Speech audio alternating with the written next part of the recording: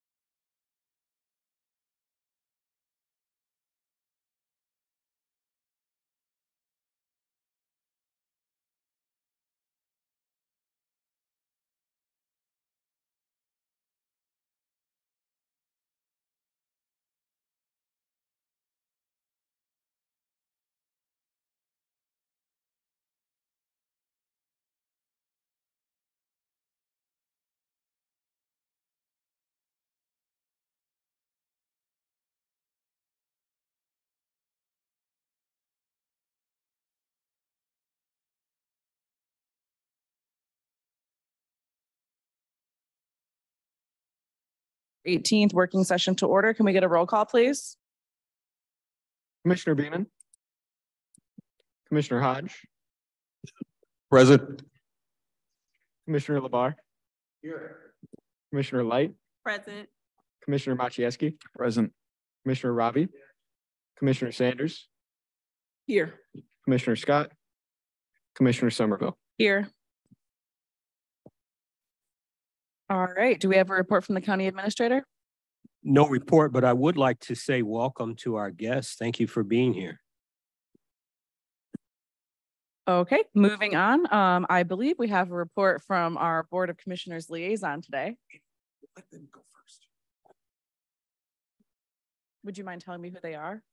Because I don't even know how to recognize them. Well, thank you, Madam Chair. We're going to go a little out of order over here. I'm gonna wait for Justin to point the camera at us. Okay, there we go. We have friends here from Jack and Jill. We usually only give 1 minute for public comment here, but we're not even going to count it as public comment. We're just going to give the three of them a chance here to talk a little bit about Jack and Jill and the work that they're doing here. And they have really good literature. And this is awesome. Nice literature. Welcome. So introduce yourselves, and there you go. You're on TV there. Hi, my name is Isabella, and Jack and Jill is a mother's group with kids and mothers who there's activities. There's a thing called Debbie Time Ball and Snowball. And we do a lot of activities for kids, and then mothers get together, have meetings to plan stuff about it. And that's it. That's great. I like your hoodie. Everybody else can get a chance in there too. Nice job.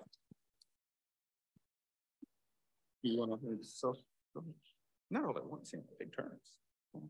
Okay, well, and you've been, go ahead. Just say hi, what's your name? I stand my toes. We can bring the mic down. It's better. Hi, my name is Layla Bell. What am I? Hi. I don't know. I don't know what to say. That's all right. That's great. That was great. What's your favorite color? Oh man, you got to do it. Mic. Is this on? It's on. Oh, hey, it's The on. green light means it's on. You got to watch out today. Hi, I'm Laura. I also don't know what to say. Hey, thanks for being here. I skipped public participation. Yeah. You want to share that? No, don't say all of it. It's pretty long. It's a long document. But you've been learning. Oh. I'm gonna go back. So they've been learning a bit about. You see, learn that the podium can go up and down here. We're not going to wait for all that. They've been learning about what we do here in county government. They have a very nice explainer document that they've been studying up on. So sounds like you're excited to be here, and yeah.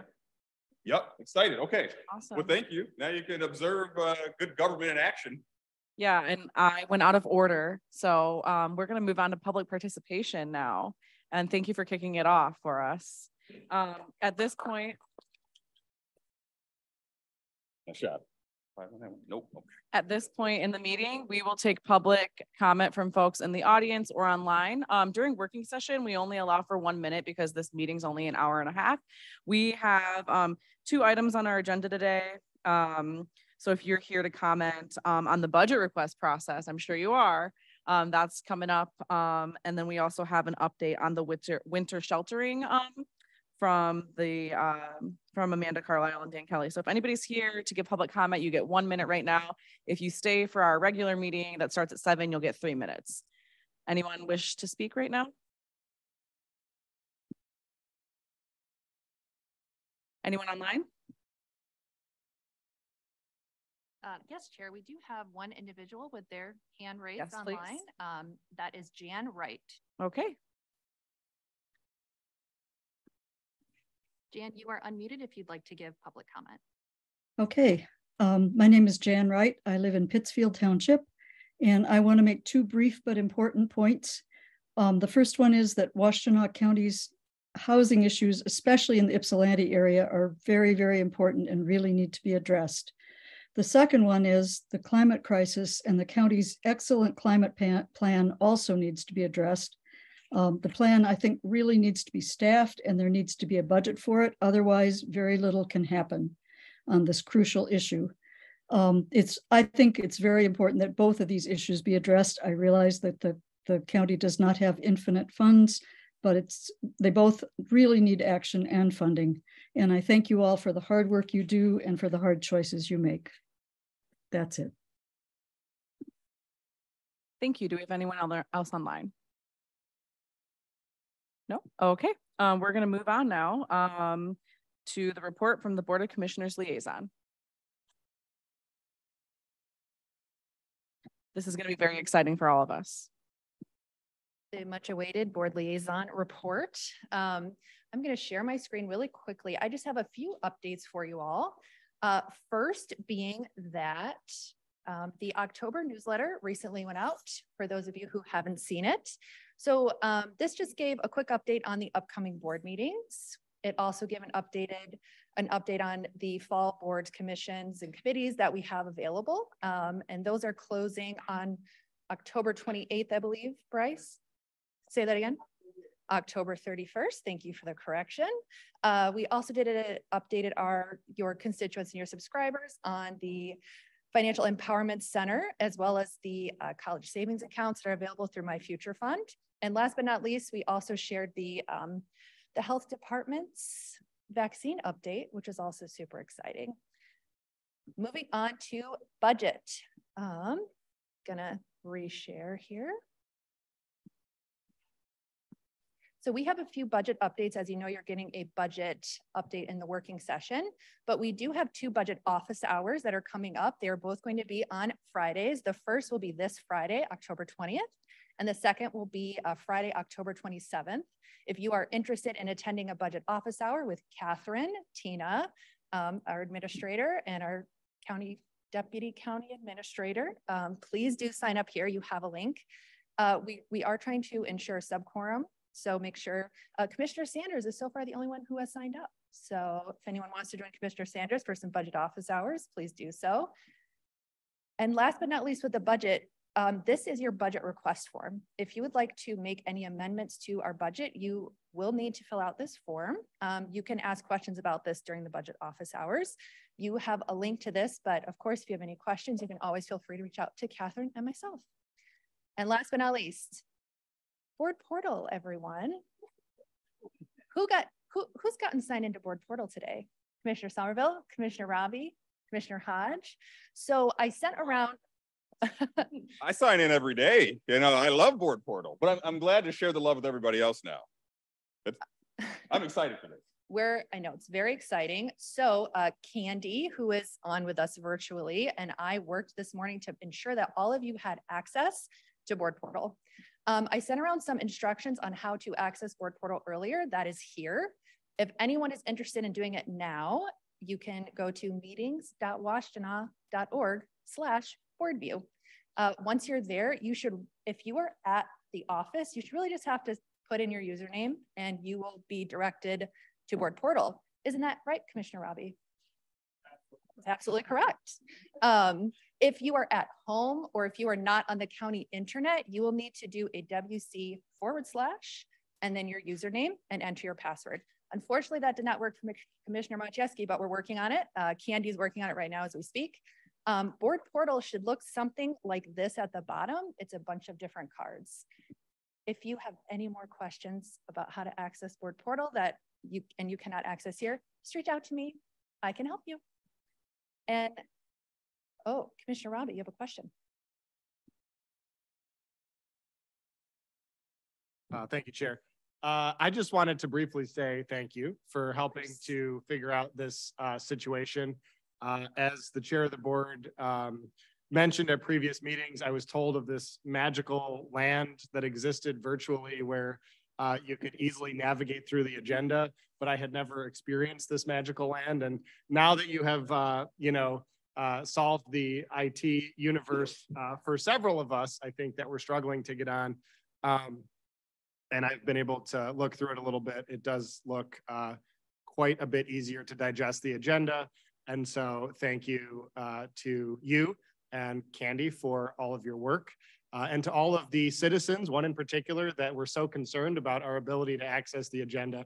I am very pleased that we will now be able to review the agenda thoroughly with this newfound magical capability. So thank you. Well, that is what we aim to do here. We aim to create magic for you all. So, Chair, that concludes my report. Thank you so much. Of course. All right, we are moving on to discussion items. First up, we have the lovely Catherine, who's going to give us a budget request process overview. And you can just take it away.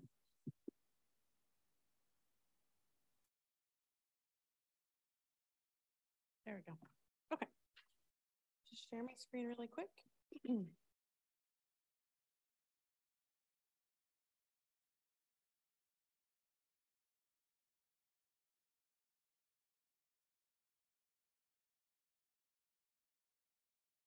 Okay, so I'm actually, oh gosh, I always have to hide this sometimes though.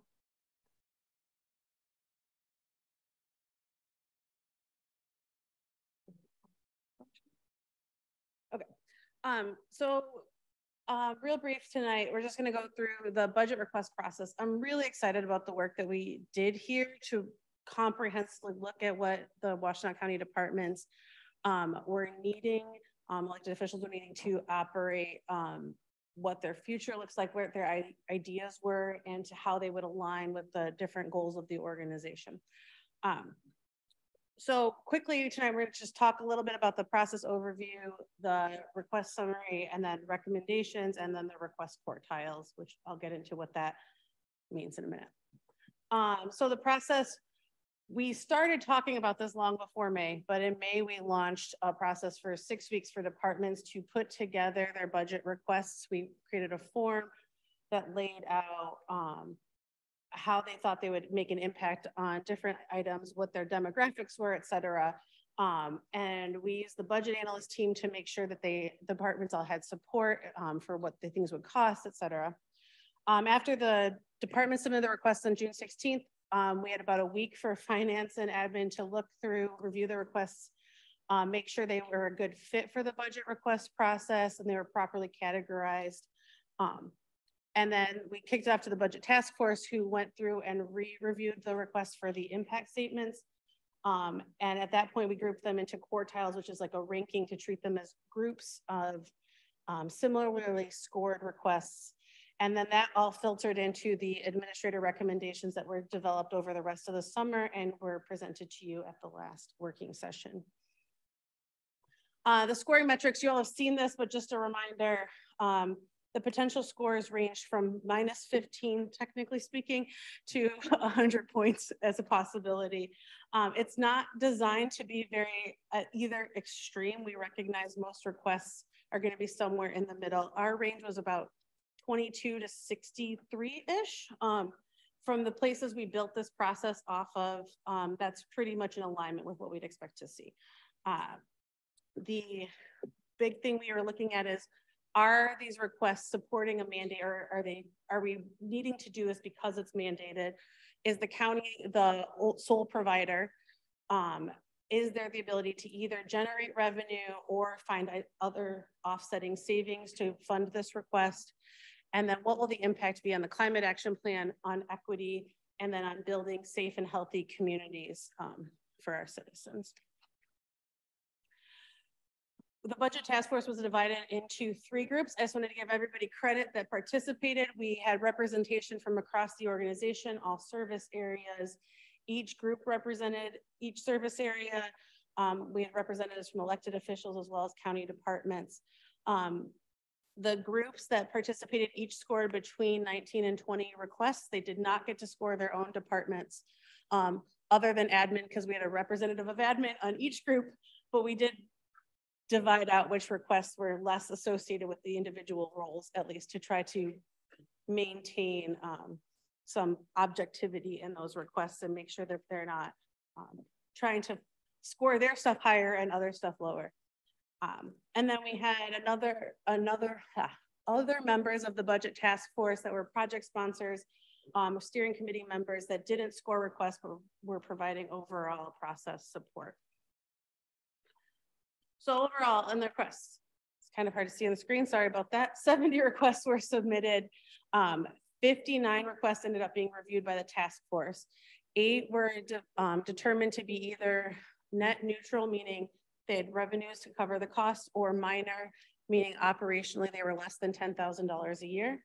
And then 3 requests were determined to not really fit inside of this process and were followed up independently.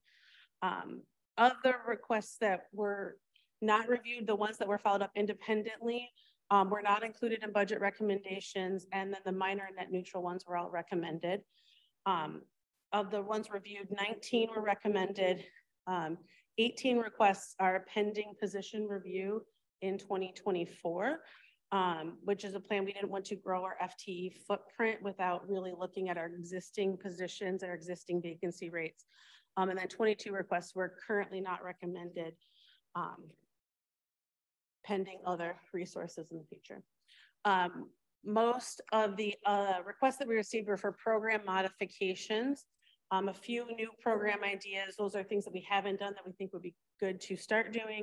And then one-time funding requests, there were 9 of those.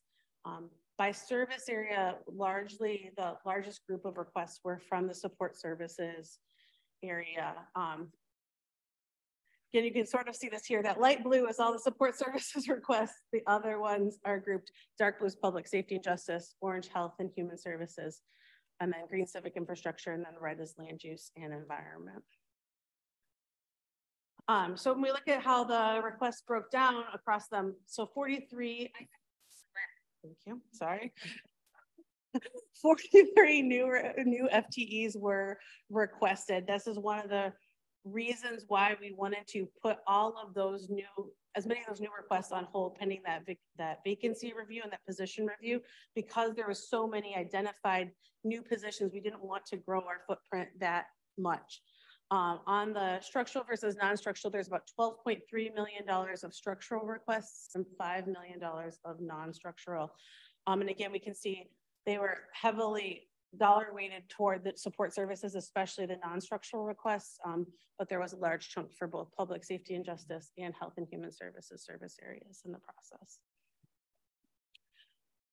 So we took this idea from other places that have done program-based and priority-based budgeting, and to try to digest, instead of just looking at everything in rankings and where it makes sense, they broke it out into quartiles. So it's sort of like percentiles, if you think back to your ACT and SAT days. So if you're in the first quartile, you're in the top 25% of requests. Fourth quartile is the bottom 25%. And so it's just a chance to kind of group them and treat them with that. Again, higher quartiles were not designed to guarantee funding or funding recommendations, but more so to say that these requests based on our priorities are more in alignment with making an impact on those priorities. So overall, requests by score, on average, by request type, the one-time requests scored higher at 47.3. A number of those requests were aimed at climate action, so they got a lot of points from that part. New program requests were at 44.3, and then program modifications were at 40.3.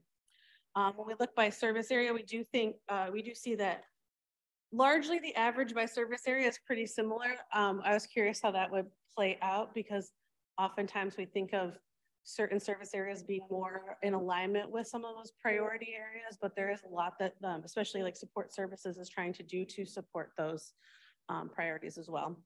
And then looking through the quartiles, again, the first one, the average score was 54.1, second 46.6, goes down to fourth quartile where the average score was about 29.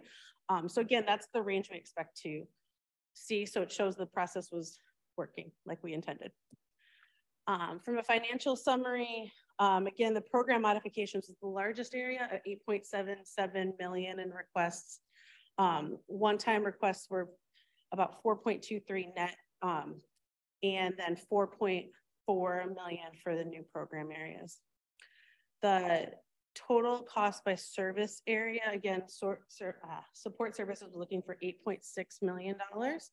And then it goes down to health and human services for 4 million. Down to civic infrastructure for $500,000. And then the interesting thing was by quartile, the programs that fell into the first quartile were largely much more expensive than the other ones. Again, just an interesting fact or point of alignment that there are things we want to do, but also a lot of the stuff that aligns with that is more expensive. It's not necessarily the cheap and easy things that we want to quickly implement. This you all have seen. These are the same recommendations as last week. So I just wanted to provide them for context in case we needed them for discussion later. These are only the requests that came out of the request process. So there were additional ones for board priorities, for wages that aren't listed here because they're not associated with the request process. So just, again, the list of the structural recommendations, non-structural general fund, as a reminder, are funded primarily by that increased cost allocation plan revenue at rates we've never seen before. So we really wanted to be very cautious with where we directed those resources. If that revenue does turn out to be, or not revenue, if that expense credit does turn out to be the new reality, then these would be good ideas for structural funding. And we will bring that back in future budgets when we know. And then a list of infrastructure requests as well. The infrastructure requests are heavily weighted toward 2024 because they were primarily non-structural requests. And then lastly, ARPA recommendations, again, also non-structural requests. They are also included at tonight's board meeting in the packet in a memo form, so we can start operationalizing those internal government services awards, but this is that list. So overall, when we look by recommendations, we see that the amounts going and being funded by non-structural ARPA and non-structural general fund are about the same, around 50 point on average. Our structural recommendations are lower than the ones that we did not recommend funding. And this is largely because what was recommended to be funded structurally was focused on items that were either maintaining existing service levels, trying to contain future costs, or dealing with long-term budget issues. So a lot of those non-structural general fund dollars are ones that can hopefully convert to structural requests in the future, but we were being very conservative with what was recommended in a structural fashion. The other thing is we can see by overall, the yeses were scoring higher than the nos. That's also a thing we wanted to make sure we saw. The average score for things that weren't recommended was 35.8, and the average for requests that were recommended was 45. And then the other thing, when we look by quartile, we see that the grouping of requests that are included for recommendation are more weighted toward the first quartile. Only 2 are recommended that are in the 4th quartile. And again, that comes back to there are oftentimes things that we need to do that not necessarily going to move the needle on our priority areas, but we are focusing resources toward that first quartile. The next 4 slides, again, I'm not going to go through this presentation because I don't think you want me to read out scores for 59 requests, but it is a visual presentation of where the scores were coming from. The level of mandate is the green bars, provider points, orange, red is cost recovery, and then impact on climate is dark blue, impact on equity is light blue, and then the green is impact on safe and healthy communities. You can see a lot of the requests, especially in the first quartile, are making an impact in lots of areas, which is another thing that we expected to see. There's more detail. I know you also got an email report. Every request that was scored by the task force and the minor net neutral ones are included in that report with all the details in case you have any questions. But I'm here to answer any if you have them as well. And yeah, so with that, next steps then, this is the other piece that's really exciting about this process is that it's not designed to be a thing that ends. So if there is new funding available, structural funding that becomes available, we can keep this inventory active as a place to start from if we have the ability to fund different things or fund some of these programs into the future. New positions also are largely recommended to be on hold pending this position and vacancy review next year. And it can be hard work to do that. I think having an idea of what kinds of positions we really are needed will make that work a little more worthwhile instead of trying to aim in the dark at something we're not sure where we're going.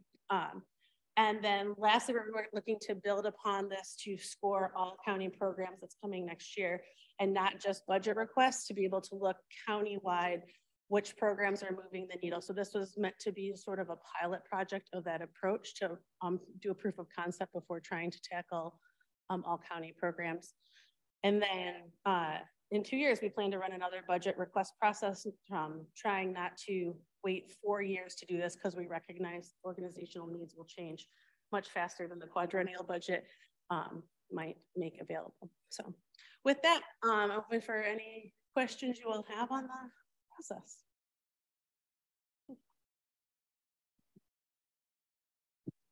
Commissioner LaBarre. Thanks, Chair.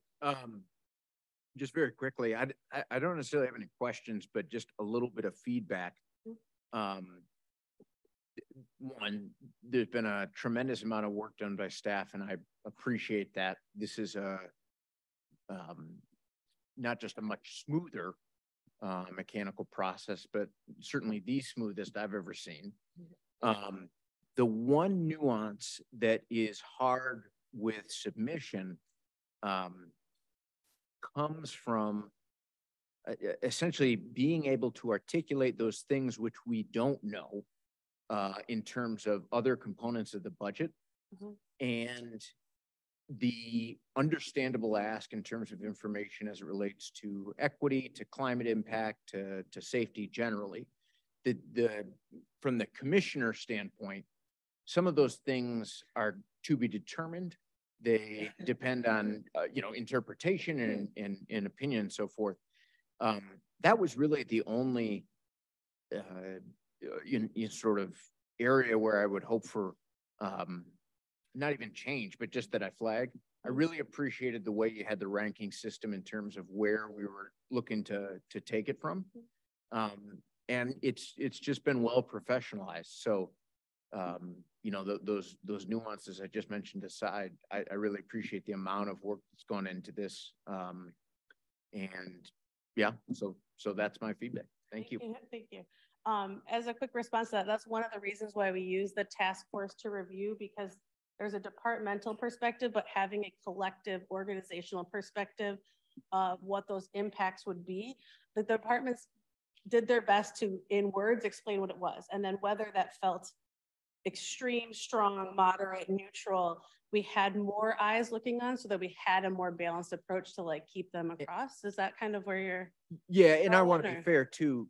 We are the outliers within the organization in that we are not internally developed and operating, and we are not responding from within the organization proper, but rather in, a sort of a pivot point in the community between the community as a whole and the organization and so forth. So to some degree, these are, again, not complaints, but I'm saying this aloud. I don't have much of a fix necessarily. I just wanted to articulate it. Fair enough. So, but thank you. It's really intentional and good work, and I appreciate it. Awesome. Thank you. Next question, or next Commissioner Rabi. Thank you, Chair.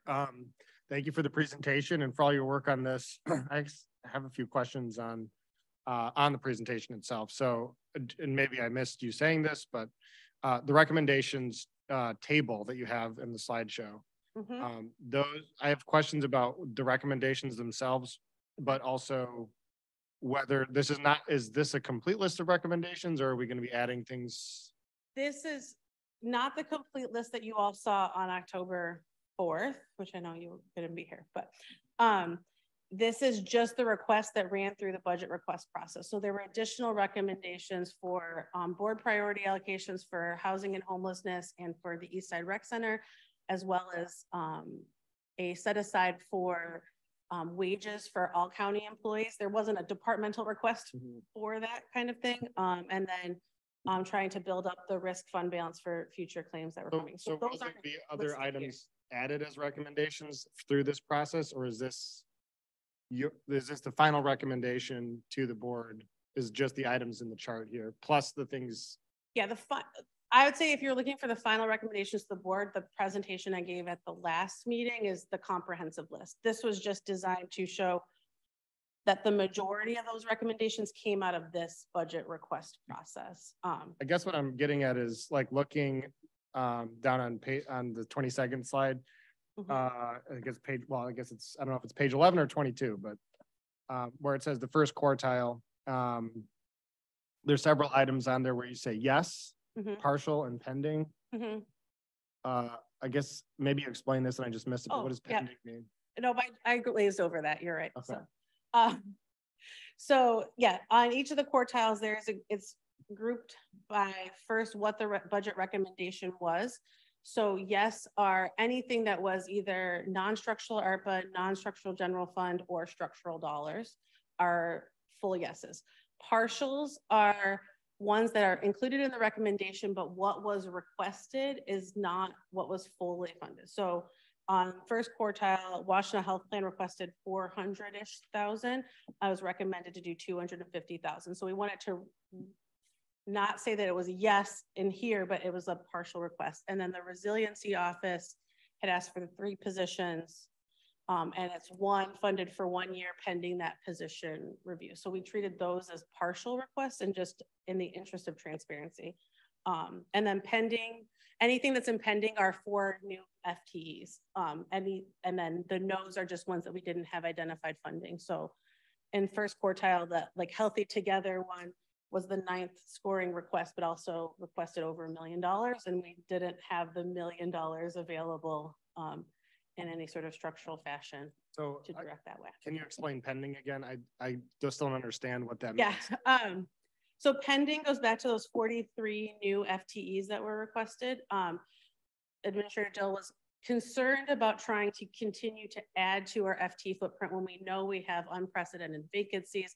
We've been talking for a while about needing to really look at the positions that we have had authorized. So rather than saying yes to some of these, it was let's incorporate that all into one process. So we have their requests. It's not a yes, it's not a no. We just need to look at the other side of the picture before a recommendation can be made.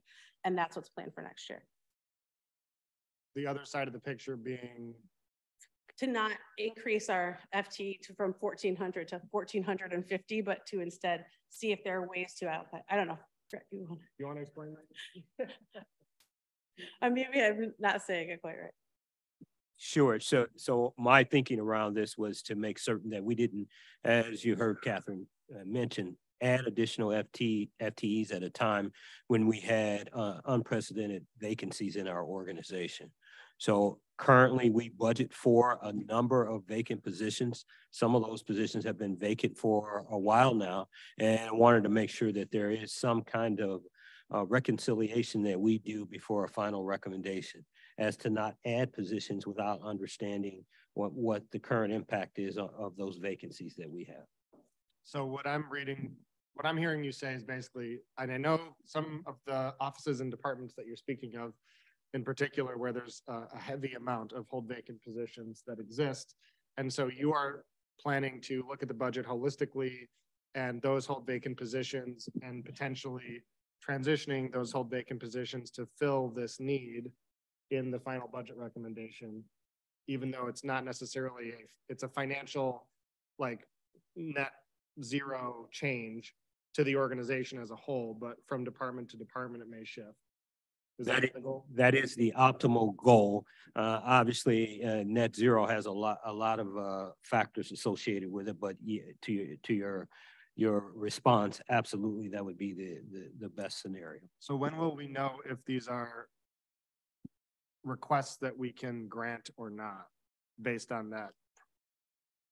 So they're not recommended in the 24 through 27 budget. It would be coming as part of this position review that is going to be done next year. So I'm not sure that if we'd be recommending it in the reaffirm. I don't think we've gotten that far on when we'd be making those recommendations. So none of the recommendations involve staff hiring?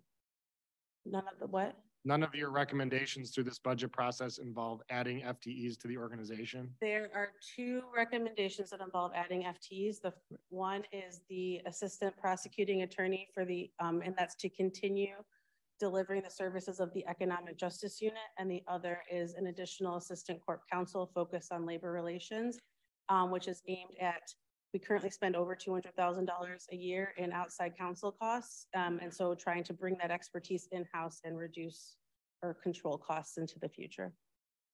But I have further questions, but if other people want to ask. Well, I was going to intercept and just ask if everybody's comfortable moving on so that we can get to the sheltering update, because I want to make sure we have enough time for that. Can I just like throw out a bunch of questions that they can answer later? Sure. You Okay. go ahead. So like, I guess I'm wondering, like the resiliency officer, that's an FTE, the MSU educator, potentially. That's an MSU staff person. It's not a county FTE. It's just additional services. Okay. And then, I mean, I guess like, I guess overall, like, but I'm a little bit disappointed that it seems like have discounted valuable potential projects just because it involves hiring somebody.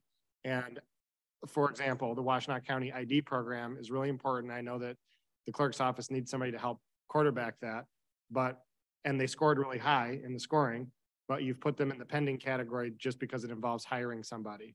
And I'm a little concerned about that. So I will voice that concern and end my comments in the interest of the chair's blood pressure and time. Oh, my blood pressure is not high. I just really want to get this winter sheltering update.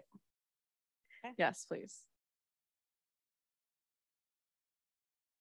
So, Chair, just to respond to Commissioner Robbie, so we certainly plan to move with deliberate haste, and I would say before the end of the first quarter of 2024, we plan to bring back to you a recommendation around those vacancies.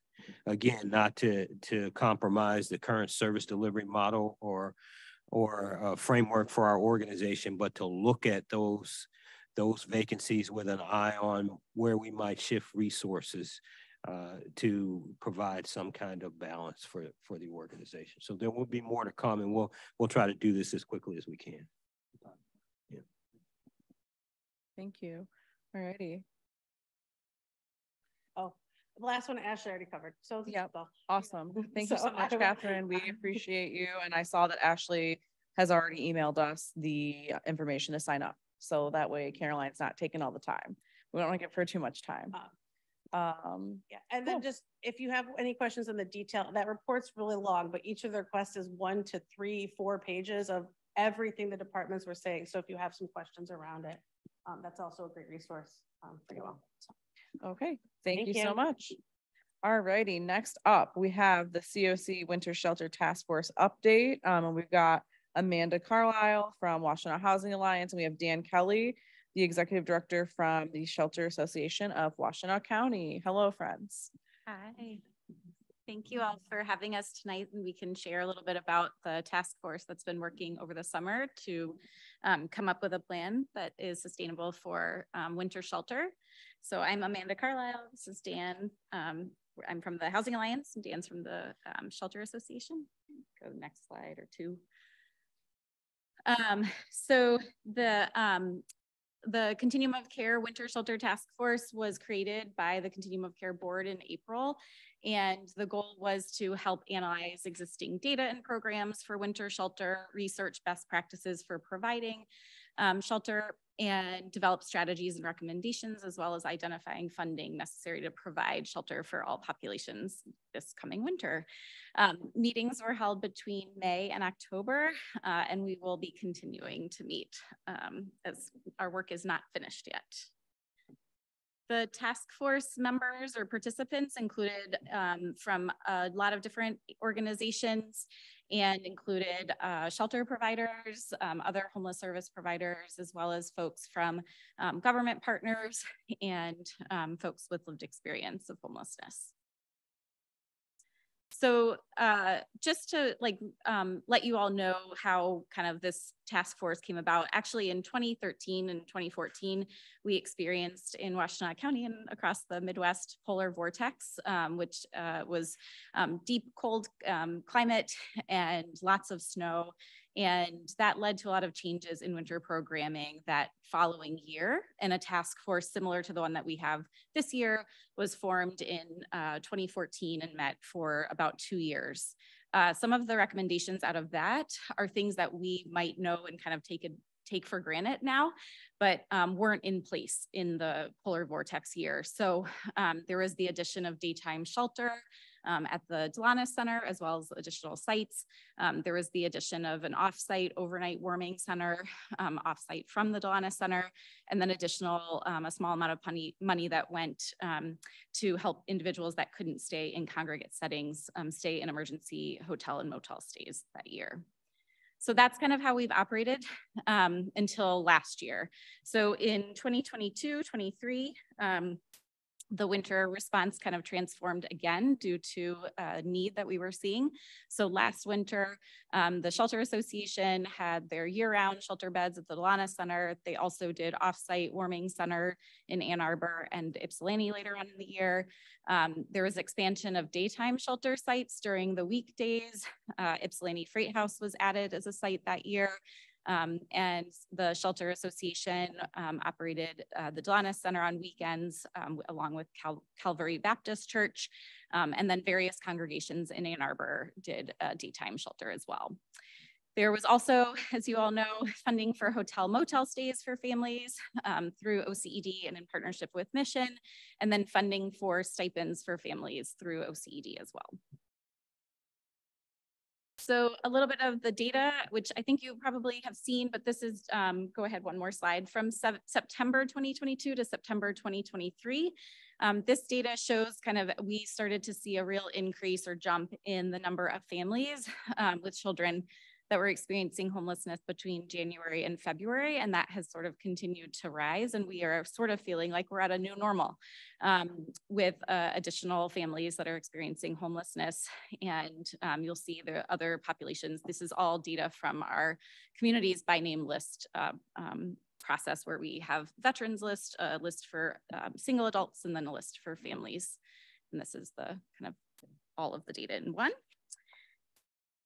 And then the families, as you all know, kind of skyrocketed between January and February. This was at a time when the housing access for Washtenaw County, the HAWK system, was still in transition, and family assessments were taking a really long time, between 4 and 6 weeks for families to get assessed. And so during that time, hoteling was used to help families that were reporting being literally homeless. I'm proud to say that I think you all had heard at a previous meeting, but we are now in the 48-hour range for family assessments. And so SOS has been doing a great job of getting those assessments in a timely manner now. But that was kind of the reality this last winter. Next slide.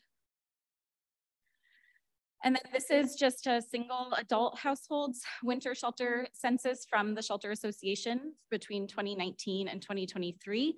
The yellow bar shows what we were seeing in 2023, and our data showed that on a night in January, it had the highest census at 174 individuals that were being served that night. So that was kind of the max that was seen in terms of individuals needing shelter. And then lessons learned, our task force talked a lot about this, what we had kind of learned from 2023 or 2022 to plan for 2023 winter. And I would say we have seen an increased acuity of need for single adults, especially. So increased mental health and substance use challenges over last winter. The Shelter Association has also seen a real rise in the number of single adults that are older adults, ages 51 plus. And that was 36% of the population served last year in winter shelter programming, and then 66% of single adults reported having a disability. So really acute needs for individuals over the winter months. We also learned that shelter diversion stipends that were used were less costly than hotel stays. So 58% of the households that had received a diversion stipend, which averaged about $800 over the course of a couple of months, 58% of those households never returned to the homeless system of care as of the end of September of this year. And the lack of kind of what I talked about before. Amanda, can I ask a question just so everybody knows what you mean? by diversion stipends. Can you like give an example? Sure. Yeah. So families were offered about $400 a month for average 2 months. And that was to be used for them to not have to enter into emergency shelter. They could use it for things like, you know, staying with family and friends and supporting the household and buying groceries, or, you know, transportation to a different place where they had more stable housing. There's a lot of different opportunities, but it's basically like a small basic income that's offered to families to keep them housed elsewhere. Thank you. And then, like I said, we kind of saw that surge in hotel use among families and learned that the lack of, well, we kind of knew, but learned well that the lack of case management to hotel families led to longer stays for folks. Lastly, there were reports from our programs that increased staffing needs were really apparent as of last winter, both daytime, you know, winter shelter, overnight shelter, and weekends. And that sort of relates to the first bullet at the top, the increased acuity of needs that folks have. So I will turn it over again. You want to? So we spent a lot of time talking to other communities as well across the state. Partners in Kent County, Detroit, Oakland, and out Wayne County, because Wayne County separates their COC into Detroit and then the rest of Wayne County. And actually, just this week, we talked with Traverse City as well, which isn't on this list. But unfortunately, a lot of communities are experiencing the same issue. They're experiencing increases in capacity, that same increase in acuity need. And if you look across the state, it's pretty much a shared issue. In fact, with the conversation with Traverse City this week, they shared with me, which is quite shocking. They have a 90-person encampment right outside the city, and they're talking about how can we ramp up our winter shelter services and increase capacity exponentially this winter, and kind of figuring out how we can do that together as a community. And that tracks, unfortunately, with nationwide reports. If you've seen recently, there was some stuff nationally. The Housing and Urban Development shared their homeless information and their numbers. And there was a 14% increase nationally in the last year. That was widely reported a couple weeks ago. So we're seeing a lot of issues across the state with this increased need and its acuity, and it's also numbers of people that are on the streets. Next slide. So obviously we've done a lot of planning with the task force around how we plan to respond this winter. We're always trying to strengthen that plan, but this is the current plan that we have at this moment. Next slide. So currently, if you look at the individuals, and we want to increase our bed capacity, because as you saw with that graph that had a lot of things going on from the last couple of years, last year was the yellow was standing out the most, because that was the most numbers we've had in terms of number of people that needed an overnight bed. That was 174. That was a 19% overall increase from the previous winter. If we see something like that again, we think we would need up to 200 beds on a given night to be able to maintain that commitment that we've always had in our community. That, I mean, it's something I'm really proud of in Washtenaw County. When I came here from working in other communities, we had this commitment on the individual's end to never turn anybody away and to have adequate beds, at least in the winter months. I mean, the rest of the year is a whole different story. We don't have nearly enough beds, but in the winter months, without increasing to 200 beds, we're in danger of not maintaining that commitment that we have as a community. So with that said, you'll see that's a breakdown of the individual sheltering primarily done by the Shelter Association, aka the Delonis Center. We increase capacity at Delonis. We turn every single space in Delonis Center into a winter shelter space. Our cafeteria becomes winter sheltering. Our second floor service center becomes additional winter sheltering. And then we have, happy that we have many amazing congregational partners that team up and do a rotating shelter for 1 week, about 1 week at a time through the whole winter. That allows us to serve 25 additional individuals. And then, as Amanda mentioned, last year we piloted with partnership with the city of Ypsilanti, a pilot program around additional overnight capacity in Ypsilanti. We're planning to have that again. And in fact, our current need right now is we're looking for a site Friday through Sunday. We have a congregation that's willing to support Monday through Thursday, but we need Friday through Sunday still. And we're looking in earnest. We're meeting with every congregational partner that we can, working with all the different, the city and every partner we can to try to identify a site. So a little plug there, if anybody is on this and aware of a site in Ypsilanti, please reach out to me. And I think along those lines, one thing to think about is with those increases, our current funding needs and gaps what we're planning to do at the Shelter Association is do a significant private fundraising just to meet that current need right there, assuming we have stable funding from our county partners, city of Ann Arbor and city of Ypsilanti that we did last year. The Shelter Association would need to raise about $200,000, which we're planning to do. So we've got to ask out that we're putting together for our amazing donors and stakeholders in this community to raise those funds. But that's an important gap that we have. But we want to reach this 200 beds minimum. So next slide. On the families end, as you can see, we can serve about 17 to 19 families across 3 main providers: SOS Community Services, Alpha House, and the Mission Motel program that helps those with the highest need, those families in need. And that allows it for about 78 to 82 beds on a given night. And SOS has committed to increasing their seasonal capacity and adding 2 more families. We know that's not going to fully meet the needs. So that's why we're trying to add these other programs that Amanda talked about, more diversion efforts and eviction prevention and additional moteling. Next slide. So really some important considerations on the family end. As I mentioned, we've got this need for increased eviction prevention resources. There's currently no funds to prevent evictions in the county. So we really need to do that so that we see less families finding their way into homelessness. And we also, as Amanda talked about earlier, that diversion is a really powerful tool. We've done it at the Shelter Association as well on the individuals end. It's shown to be especially effective with families, and we estimate we can divert 30% of families with additional diversion stipends and diversion resources. And like Amanda said, that could be as simple as, I'm sure we all want to be in a world where we have enough affordable housing for everybody, but until then we have to get creative. And what that diversion means is somebody may be able to stay with a family member, but maybe they have to figure out their food situation, and that initial diversion allows them to do that, and they're in a safe place and don't need emergency shelter in that case. And then we also are talking about planning trying to plan an overnight rotating shelter. We still have to find funding and sites for this, but the plan is in the coldest months of the year to be able to launch additional rotating shelter for families. So we ensure that we've got that same commitment we make to individuals that we can make to families. And then there also, as I mentioned, there's a need for short-term hotel stays for those that have the medical complexity and behavioral health needs, the highest needs of our families. Next slide. So with that said, there's also specialty populations and other populations like Safe House, which serves those survivors of domestic violence across the community. As you can see, they serve 12 to 18 families or individuals in need at a given time.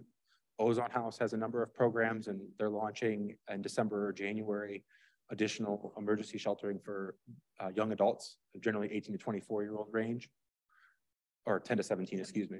Yep, I mixed it up. Yep. And then they also have some for 18 to 22 and some transitional living facilities. And then there's Michigan Ability Partners operating temporary housing. That's primarily for veterans, I believe. And then Staples Veteran Hope House as well. So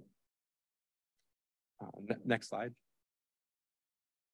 And then when we talk about day shelter, we want to be able to offer day shelter. Ideally, we would love to have 2 day shelter sites in Ann Arbor and also in the Ypsilanti area, 7 days a week. Our current plan right now is to have that available Monday through Thursday, 2 sites, and then the remainder of the week there would be 1 site that's primarily operated out of Ann Arbor.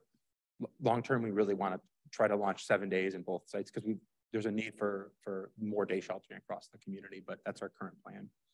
Yeah. I have a question. So other than the city of Ypsilanti and the city of Ann Arbor, like no other local government partners have engaged in these conversations? Not yet. Interesting. Thank you so much. Yeah, but thank you to IPSI. By the way, I just went to city council yesterday and they're continuing to support these efforts. So just wanted to plug that in there. But yeah, we are planning to offer 2 sites 4 days a week. Pardon me, Commissioner Sanders would like to ask a question. Part of it is follow up to Commissioner Somerville. How many other entities have you approached? How many have you approached? When was the last time you approached them? And what did they say?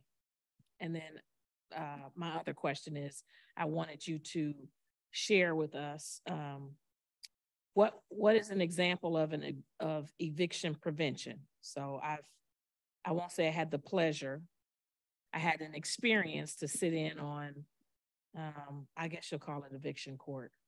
And so some of those issues are, haven't paid rent in 6 months or 12 months, and so I want both sides to be shared. What would that look like? Because it sounds like you're saying just let people stay, but that's not necessarily fair either. So if you could answer those two for me. Thank you. Yeah, I was just gonna say, so if you go to one more slide, we just have the list of so these are the congregations that are currently participating in rotating shelter for Ann Arbor and Saline, but have reached out to a lot of other congregations to be part of it. In terms of the funding, at the end of the slides, we'll show you that our plan is to have a draft in like a report that goes out and that we would engage with other municipalities at that time to ask for additional funding and identify additional funding.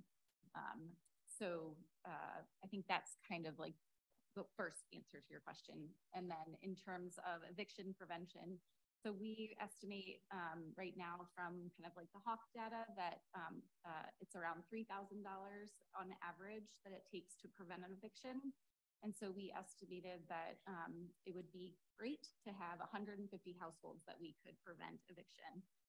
So estimated around 3,000, that would be 450,000 in total costs. I will say we sent this presentation in, and then I did just see that the Ypsi Township dollars are coming through that are going through barrier busters. So a portion of that will hopefully get to be used for eviction prevention, but not all of it.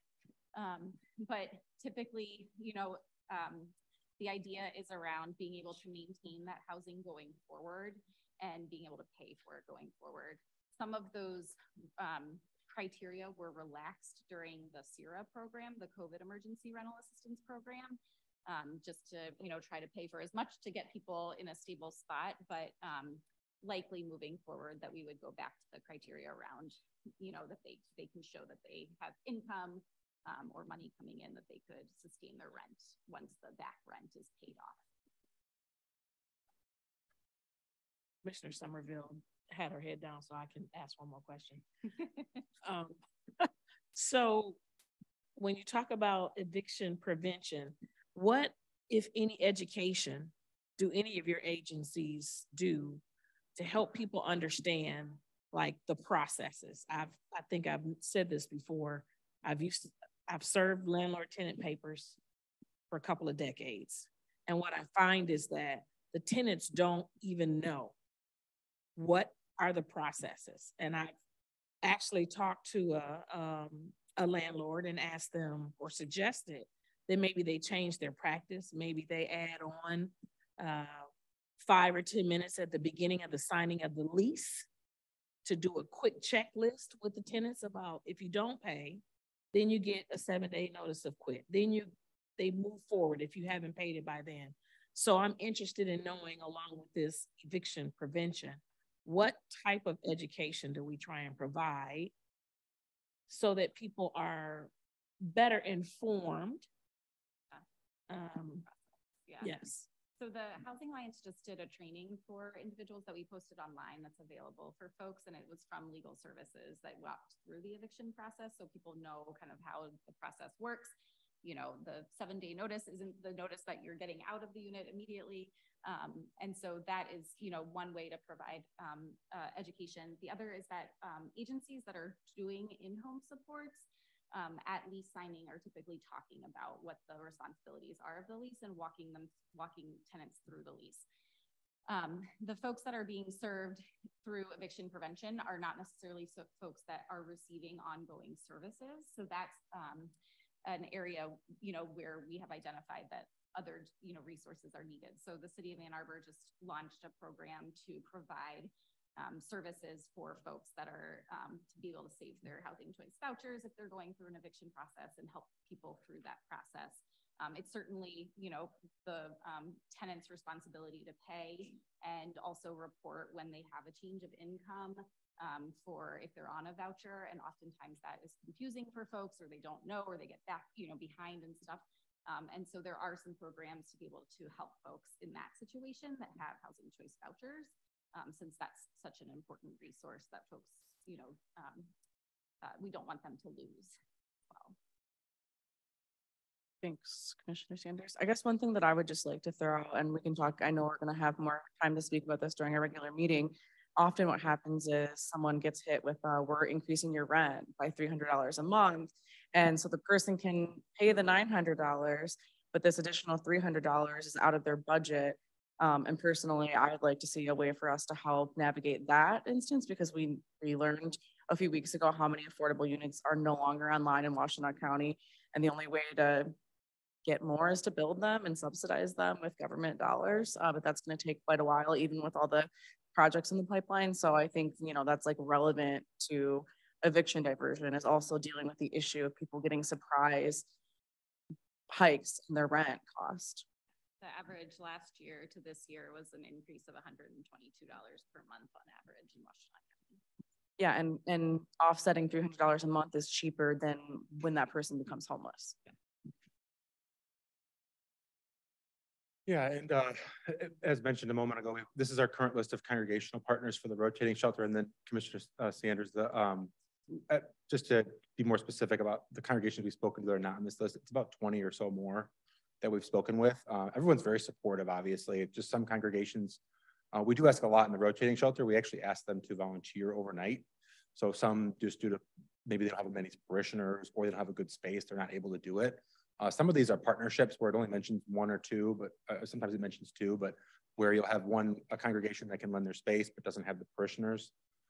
We help kind of backfill those volunteer areas, but we're still reaching out. We're working with ICPJ and a couple other groups around how do we get these additional weeks filled, because we still do have a gap, and it's really important to fill that gap, because if we see this increase that we expect, which is a need to shelter 200 individuals on a given night at our highest point, if we don't have congregational partners for February, we won't have enough capacity. So I'm confident we'll get it filled, you know, and there's a lot of back end work going on there. But I guess another ask is if anybody's listening to this and any congregations want to talk, please reach out to me as well. So this is great, and kudos to all of the faith-based organizations that step up to the plate. I really was asking you, and I was going to let you sidestep it. What municipalities have you asked for money and resources from that have not delivered? If you don't want to answer, okay, I can talk to you off mic. But I want that. I want people to understand that the ask is not just to us. It ends up being in our basket, but the residents belong to all of us. And it needs to be made clear to them who is willing to help and who isn't. Thank you. I forgot, Commissioner LaBarre, did you want to say something at this point in the presentation, or do you want to wait until later? Oh, I see. You're first up. Thank you so much. You just have a few more slides and then can open it up. Next slide, please. So we have worked to consolidate kind of like what the needs are, but we are not yet in a position to make those kind of like recommendations on kind of dollar amounts per se and the asks, but that's coming in the next week or two. But we're trying to, you know, be creative about the needs. So, but these are the things that have been identified. So individual, Dan just shared with you, you know, individual overnight shelter in Ypsilanti Friday through Sunday is still not identified.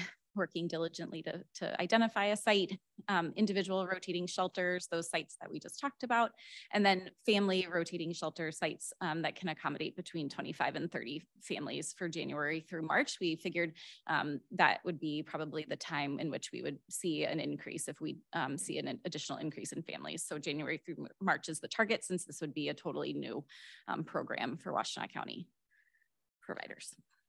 Next. And then in terms of staffing needs, so we did identify additional staffing additional funding needs to expand staffing at Daytime Winter Shelter, both the congregations and the one that's operated out of the Delanus Center. Overnight and driving volunteers. This is, we just feel like an opportunity to share with the public more broadly. So that's why these are included, just so you know, volunteers to be with those accessing Daytime Winter Shelter, volunteers that can conduct activities, staffing for overnight winter shelter sites. And then we do know and was shared with us that the county has the 5 case managers that have been used to support families in hotels. And if that program ends, it could be that we could use those in the family rotating shelter if we can find that site. So lots of kind of balls in the air, but that was what we're looking at in terms of staffing. And then the next one is around food, transportation, and laundry and shower needs. So our task force talked a lot about those. Certainly we have some needs that we've identified. So daytime sheltering meals are typically provided by volunteers and congregations. Funding to support the provision of meals offered at Food Gatherers. Food Gatherers provides meals for folks at the community kitchen at the Delanus Center. Typically folks will go there and then go to the rotating shelters, be transported to the rotating shelter site or other sites. But if there are meals that needed to be provided off-site, there's no funding to do that right now.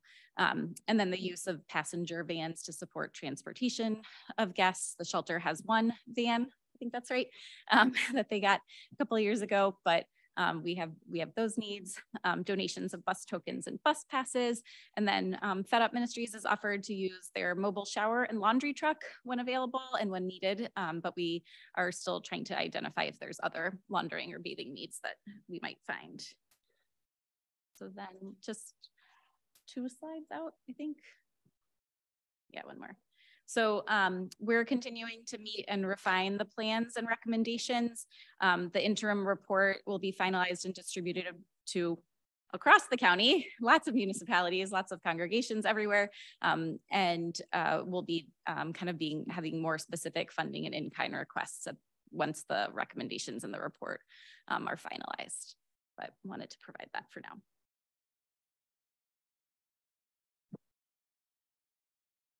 That the last slide? Yes. Sorry. Awesome. Okay, thank you so much. So we have folks lined up to speak. I'll just start because I'll give everybody else the rest of the time.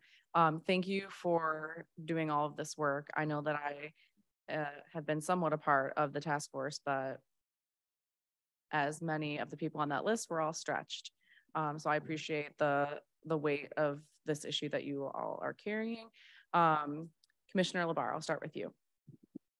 Thanks, Chair. Dan, thank you for the overview. As the COC designate from the board, get to see some of this in a little bit more real time, but it's good to see it in aggregate and good to see it at this time of year, obviously. A few quick questions. I was looking up while you were presenting the NZB report that we commissioned back in 2015 for housing. Is that still essentially the last housing stock report that we're basing some of these assumptions on? So that report has the affordable housing stock, but we do have the Corporation for Supportive Housing published a report for us that is for beds and units that are needed within the homeless system of care. So that's a more updated report. The short of it is that we need more of everything from shelter to permanent supportive housing and everything in between. But that is probably the more recent report. When is that from? So the report is this year, but the data is from a few years ago. Okay. Yeah. It may, Chair and colleagues, be something that we want to take action on sooner rather than later in terms of commissioning a new NZB style report that we did in, I think, commissioned it in 2014 and got produced in 2015. You mentioned a 48-hour number on Hawk. That I get nervous about good news or positive momentum. So that seems like a better answer than what we'd had, not a sufficient answer, but better. what are we missing there though? I feel like, do we have the budget on hand to continue to staff that, to continue to make sure it works to the level needed? Where's a blind spot, and how does that tie in with some of the dearth you talked about around eviction prevention? Because I feel like that's good news, which again, kind of makes me wonder. So the 48 hours is a community standard that was set back in 2011 when HAWK was created, that from the time of getting a call to the time of assessment. So being in 48 hours, we are like so thrilled that we're back there because we were not there a number of months ago. And so I would say, yes, it's good. Ideally, it would be an immediate handoff from the call center to the assessment. And that's just a staffing budget, issue that we don't have enough folks that are able to take those calls in real time, but that would be the ideal.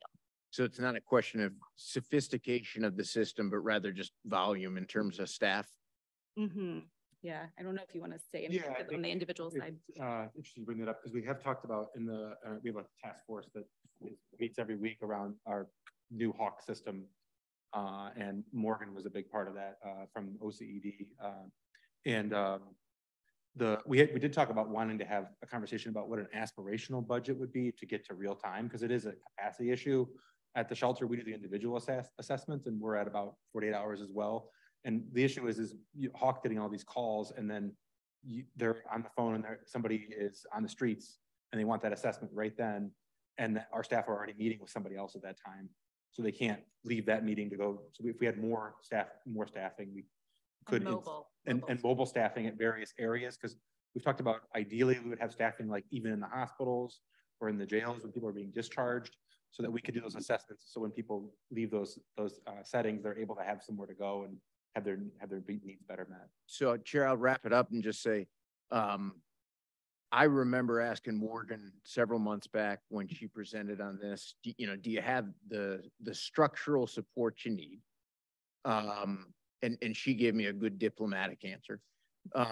If you have an aspirational ask, I would say the time to aspire in that, and the time to name it, is probably now.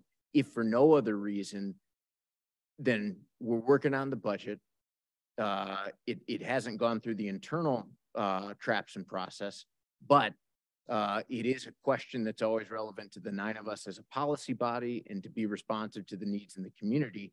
Knowing what would be a really good answer might help us get a decent answer or a moderately improved answer. So the sooner we can get something on that, I would welcome wherever that may come from. So thank you. This is great work and report, and thank you for what you do. And the kind folks at First United Methodist Church downtown Ann Arbor are always looking to help. And I know somebody there, my mom. So let me know. Thanks. Thanks, Commissioner LaBarre. Commissioner Hodge. Thank you, Madam Chair. Thank you for the presentation and for putting together really quickly to fit with the housing presentation that we're going to have during the Board of Commissioners meeting. I don't know if you had a chance to take a look at the slides, because those were published. If you did, I'd just be curious on if there's any of those strategies outlined there that you think are particularly worthwhile for us to invest in. I see smiles. There's a couple. Like on the top of my head. But I would say sustaining HAWK was, I think, one of the first ones. And yes, like we do need that. I think there was a discussion around kind of what Commissioner Somerville talked about in terms of being able to pay for rents for folks, and would certainly say that we absolutely need more assistance in that way. I think one thing that was missing was eviction prevention resources, just knowing that we don't have as many resources, and what we were using typically was state dollars that are called emergency solutions dollars. We were using some of those for prevention. They're now all being used for HAWK. So we are having a gap there. Do you have any others? Yeah, I think one thing to add there is I just got a chance to review it yesterday, and I'm remembering the one slide where it talked about a summit of some kind, and also an assessment looking at our total system and how do we get better. And because I think one thing I had talked about when I got a chance to review it was just that I think there's this opportunity, and I mean, for me, only being here a few years and working in other communities, one thing I've always loved about our community is that we have this really strong public-private partnership. Like there's really a lot of caring people who have a lot of energy that want to put towards this really important, critical issue.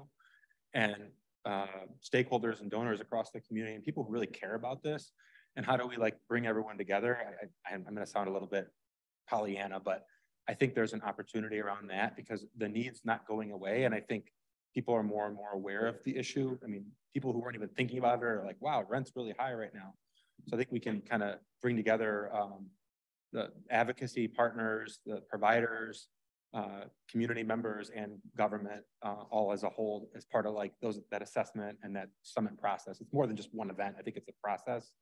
But I think that I'd be really interested in that because I think it's something that when I came to this community, it was my favorite part about this community is that we already had a little bit of that. Let's get more of that.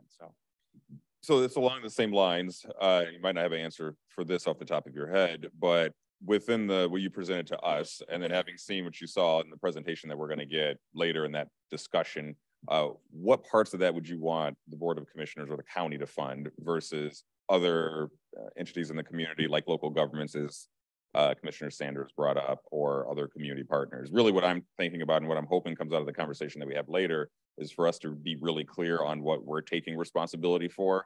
And I'm hopeful too that the board will decide we want to do that with Hawk and take responsibility for Hawk and make sure that we make Hawk County employees and it's a stable system, and then we could have people do the assessments and immediately put them onto a caseload. But so what would you like to be the county's responsibility?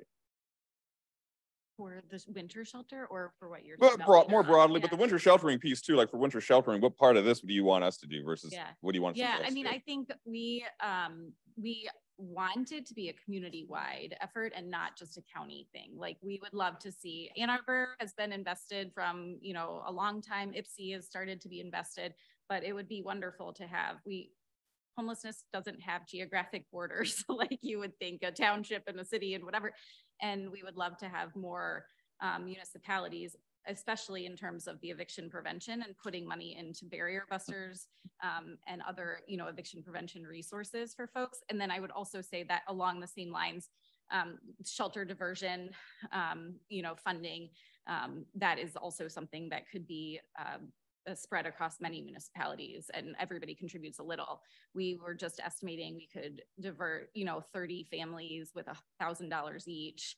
And that would be $30,000 in the grand scheme of things if you had it across multiple municipalities that each contributed $3,000 and we had 10 communities, we could get it done. So that's kind of, you know, like we would love to see more investment across the county, and the county can certainly take the lead on some of this. And I'll say one more thing related to that is that, you know, we have so many restrictions on the federal dollars that come in, the HUD dollars, the, you know, HUD pass-through dollars from MSHDA, and we can sometimes not prevent something from happening until it's way too far down the stream.